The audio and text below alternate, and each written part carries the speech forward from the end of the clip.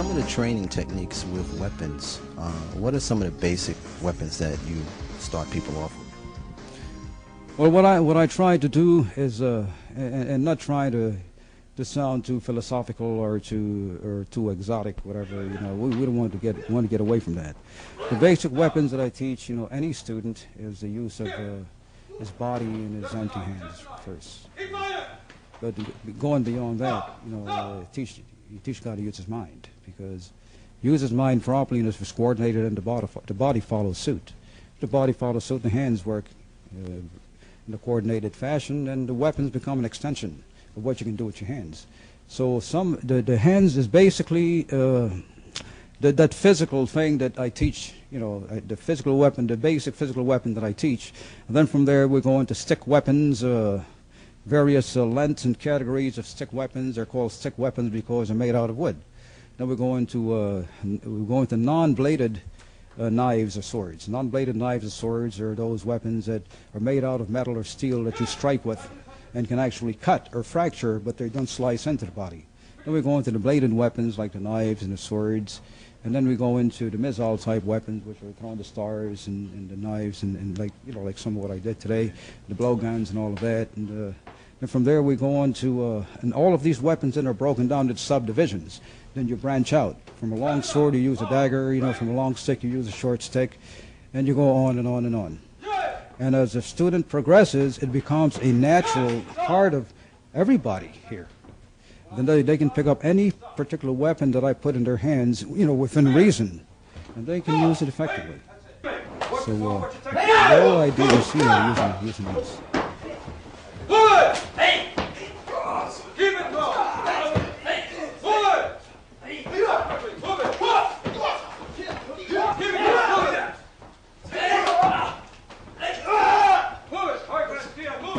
Has ninjitsu evolved through the years?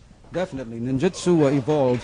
Actually, there was a time when the art form that we call ninjitsu, because you got to bear in mind that ninjitsu is a Japanese term. I don't know exactly what these principles were called, say in Egypt or in Africa or in Greece or in Germany or in Spain or during the time of the Moors or in China or in India. But I know it evolved. Oh, we can trace it. In fact, it has been traced. As I said before, what exists today is largely dependent on the interchange of cultures, what cultures and what culture borrows from another culture. As no culture or people on this planet are totally independent from external influences from somebody else. Okay? Ninjitsu has been traced thousands of years before Japan became a culture within itself. And it goes beyond the earliest dynasties of China. Okay, it has been traced as far back as a village in India called Kerala, Kerala, because in Kerala, I forgot what part of the coast of India it's on. Kerala is a village where many of the warlike people of that society emerged, and ironically, these forms are practiced very much in India. And then before Kerala we go to find the Dravidians, going to Dravidia, and those people were Dravidians and practice warlike techniques. And then we go beyond that. I once did an article, I said if we go back to the bones of civilization, we'll find those elements that actually built what is today's society. And we have to go as far back as we can, to recognize and understand what peoples studied astrology and studied the natural herbs around them and studied deception. If we read the Bible, there are two professions which are considered the longest known to man. That's prostitution and espionage.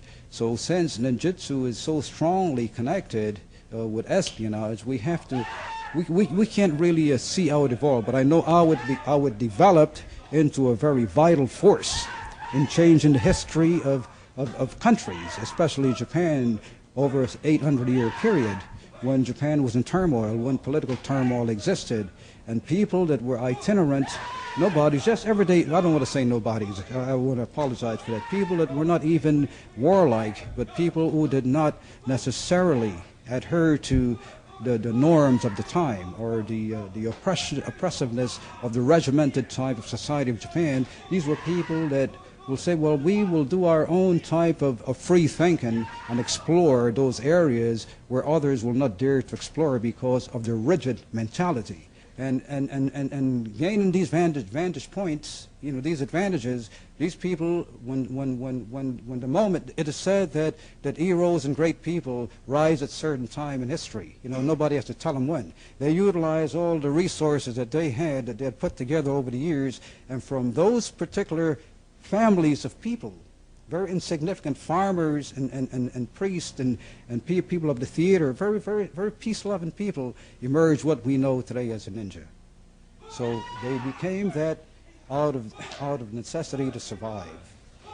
So of course, ninjutsu at its best is very curative. It's a marvelous thing. At its worst, it's like looking into the gate.